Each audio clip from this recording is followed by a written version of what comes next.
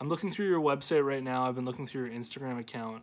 And the first thing that I want to say here is that, well, number one, I really like how much effort you've put into your clothing brand. I know that you only started in March 2019, so you're still brand new. Don't freak out that you're not getting orders yet. It's entirely okay.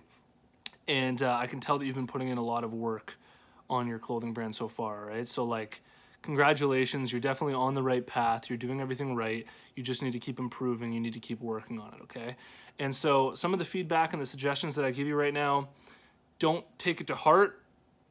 Just recognize that I'm really just trying to do this for the benefit of you so that you can really get the most out of your clothing brand and really take your brand to the next level, okay? So the first thing that I want to tell you here is that your brand concept, I'm trying to understand through looking at your website what your brand is all about, and I'm having a really hard time truly understanding what exactly your brand represents and who exactly it's for, okay? So this means that when you start thinking about your brand, when people are showing up at your website, you really want to do a good job at clearly expressing exactly who your brand is for so that there's really no confusion. Because right now when I come to your website, and I'll flip this around for you if I can do that. Actually, I can't.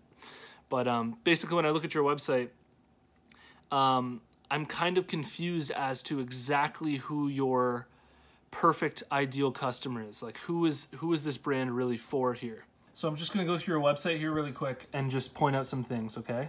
So the name of your brand, I'm not really sure how to pronounce it. Frilace, I assume that that's how you say it.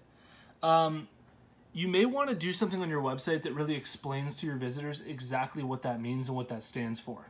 Okay, so because when I come to your website, I don't exactly know what that means, and people don't generally just know what that means. So you definitely want to try and explain to your audience what exactly that means. And I think that the best way for you to do that is to create an about page, because I noticed at the top of your website there's really no about section, and I recognize that there's also this part right here where you give a little blurb, but this doesn't really tell me much about exactly who your brand is for and what your brand's all about, okay? So definitely create an about page and really explain inside of your about page exactly who your brand's for, why you made it, and you know, the exact type of person that you're trying to sell to. And honestly, the more specific that you go with this, the more specific the type of person that you're trying to sell to, the better, because when your brand is really general, kind of like how it is right now, how it's sort of this general brand, it's really hard for people to identify with it and to really want to buy your clothing. Another thing that I want to say here is that these pictures are really nice,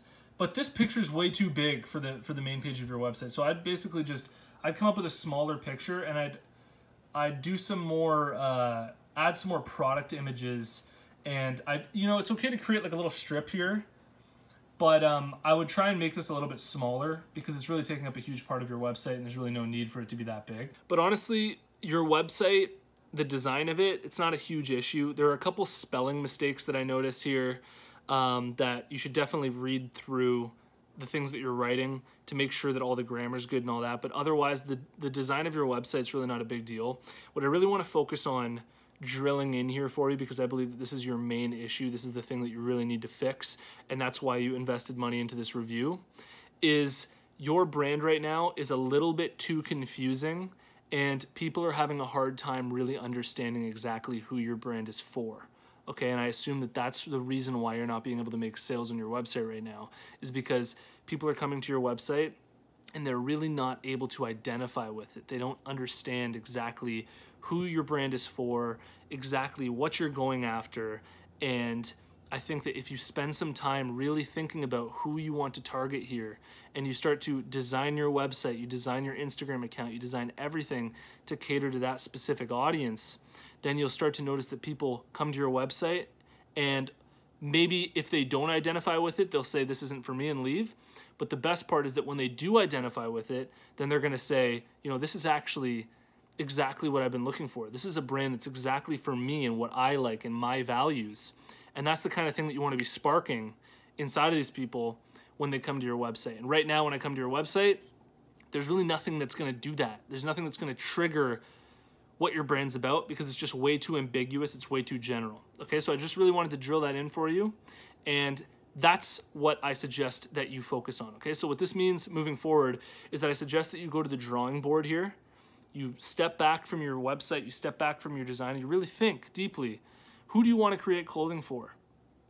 What age are they? Where do they work? What types of things do they like specifically? You know, are they streetwear? Do they wear streetwear? Are they skateboarders? Are they, you know, musicians?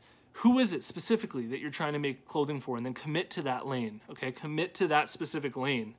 Because when it's open like this, it's not going to get you anywhere, okay? So go back to the drawing board, really think about that, brainstorm a bit.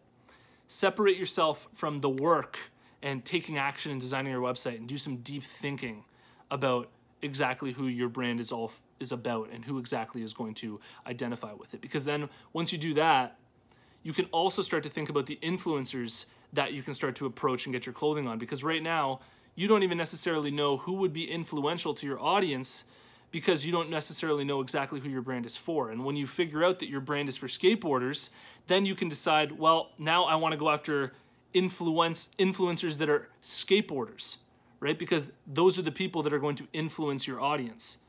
So I really think that that is kind of what you needed to hear here.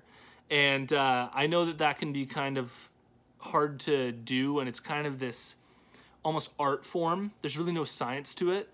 But that's the issue that you're experiencing right now with your clothing brand. And I know that if you spend some time on it, if you really think about it and you make the tweaks that you need to make, then you'll notice that you'll start to get orders coming in. You'll start to get people who are actually passionate about your brand and actually want to buy from you, okay? So I really hope that this helped you, and I'm excited to see where you end up in the future.